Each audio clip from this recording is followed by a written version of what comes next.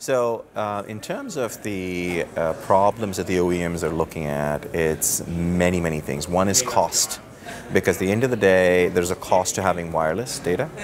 And then how do you actually monetize that to make sure either costs are saved or customers are saved better from actually having a service capability that they can charge for.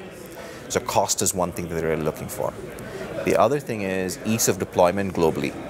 So Volvo, as an example, as you said, they're probably in 100 countries. How do you then have a service that can really be deployed in every single country, across multiple wireless operators, across multiple legislation and regulations in each of those countries, and do it all from Sweden?